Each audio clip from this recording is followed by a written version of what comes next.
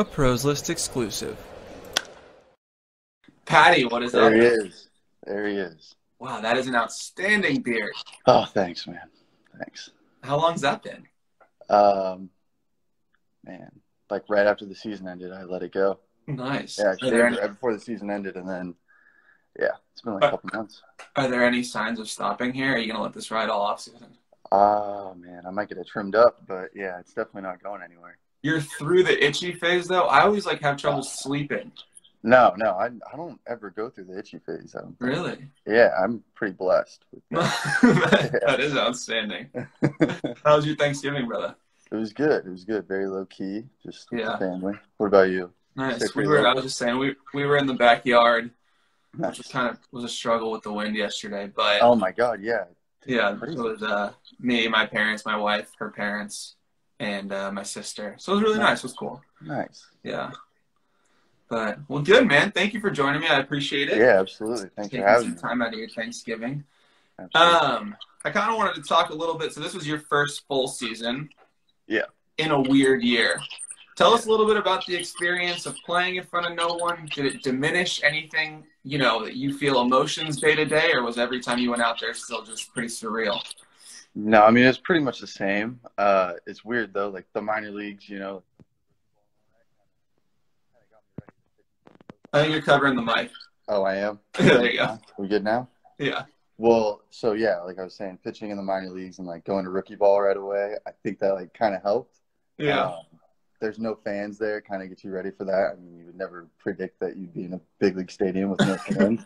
Right. But, yeah, I mean, it was still, I mean, you're pitching against big league hitters, and you got big leaguers standing behind you in the field. So, your adrenaline's still pumping. Yeah, it was not a problem for you to get up for those.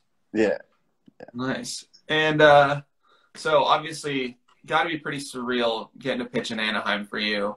Yeah. When I met you at the Astros, you got traded over. Pretty exciting deal. And now you're pitching, literally for the hometown club. What's that been like? And on a night-to-night basis, when you've made starts, when your family has been able to be there, what's that like? It's crazy. I mean, my very first start at home, I had, like, all my friends, all my family, and then, my mom texted me after the game and said, come out, like, we want to see you. I was like, all right, cool. It's going to be, like, my family and maybe a couple of friends. There was, like, 40 people out there. That's awesome. Just, like, yelling. Yeah, it was pretty cool.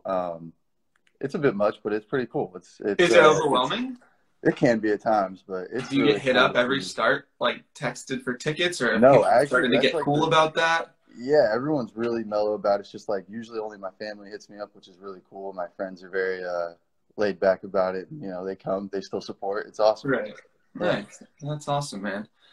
Well, so off-season wise right now, what are we in?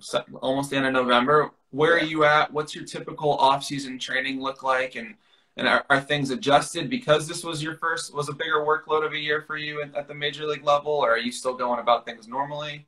The only difference I'd say this year, I gave myself like an extra week. I usually take like 2 weeks right off the season to just relax and recover. But this week I took about 3, and then got back into it, and then I just started throwing again about 2 weeks ago. So everything's starting to roll, and it's not much of an off season anymore. Yeah. Where are you training these days? In Irvine, the Sanford. Actually, I don't really know the name per se. It's getting up and started right now, so everything's getting Awesome. built and still put in. So it's a work in progress right now. Nice. Yeah. So the pros is just kind of all about informing younger kids and high school kids, at least this series, about kind of the development to get to the major league level. So starting out as like a 14, 15-year-old and then progressing through high school to the point you were drafted, were there certain steps you took that you felt really put you in a better position than other kids were in? In high school, I think the only thing for me was like I was playing different sports all the time. I never really, I focused on baseball in my junior year, and then after that, I said I wanted to go back and play football my senior year. Like, I just like to mix it up. And in high school, I wasn't really a big, go to travel ball every other week or every weekend. I wasn't playing year round. I feel like I kept my body pretty fresh, Right. From mixing it up. And I didn't really have like that big of a sense of how to work out for baseball back then either. So Right. that's definitely a big factor into that. So you think your athleticism really is what allowed you, just being athletic, playing multiple sports is what allowed you to get to the point where you were in a position to get drafted at all? Yeah, yes. For me, I think that was my case for sure. And so developmentally throughout the minor leagues then, once you started getting serious about your focus and how you were going to train, which probably had you, I'm not saying there's a right or a wrong way to do it, but this is all stuff you can do at a younger age, obviously. Yeah. Once you started kind of the specific focus into baseball and really like started to get going with how, like understanding how your body moved and what you wanted to accomplish on the field, what were some of the steps maybe you took or things you learned that you needed that you didn't know you needed before? Yeah, so after the 2016 season, I came in to, work out with Josh and with you, obviously, and that was like, that really opened my eyes because he had like high school kids coming in as well, and I was like, man, if I had this in high school, like, I think things would have been a lot different. Like, I would have been a lot better. And yeah, I think it's just really important to start young and be consistent in your training and, focus a lot on recovery as well, not just like, going out and playing every single day. Right. That is a big benefit. Yeah, there's big benefits in recovery and eating right and keeping your body fresh. Are you like fully immersed major leaguer? You got meal plans now? I do have meal plans, but no, I'm not completely submerged in that yet. I should be though. Yeah. That's something I'm trying to do. How's the nutrition? What's your diet like? If that, I don't know if that's private, but no, I mean it's not like a strict diet. I just try to eat, like as healthy as I can, as like much real food as possible, not as much processed stuff. Right. Definitely stay away from the fast foods. Nice. So, as a player yourself, let's talk a little bit pitching wise. So, I know obviously your stuff has improved as you've progressed as a player now. I don't think like anyone would really, I don't think you'd argue with that. When I saw you a few years ago, you were, not throwing as hard as you are now, did not have this wipeout slider. What kind of changed developmentally? What was it something that you made a conscious effort to be like, I think I need to do this better? Or has this just kind of come as your body's matured and as you understand yourself more? Yeah, I think it's a good mix of both.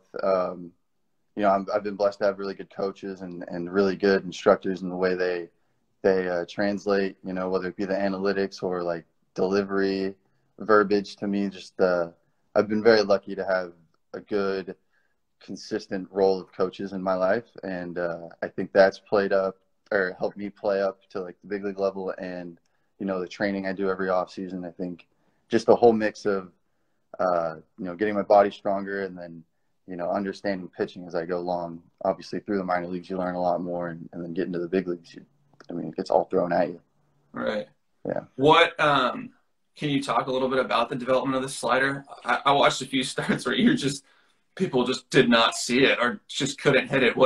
Is there something you changed to make that pitch you're just a really nasty out pitch? I don't know if there was anything like in particular, a certain drill or anything. I think it was just getting more reps in my throwing program. And I think that was like the biggest thing for me is throwing, having like a pitch development phase at the end of every day in my throwing program. I would, rip sliders or I would be throwing changeups. And I think that's just like what ultimately helps you out because you can't get on the mound every day and get those reps. So, that last like 10 to 15 minutes of my throwing program is pretty big, especially for you've added that in. You have a portion dedicated just to feeling spin or trying to do one thing with a pitch or something different.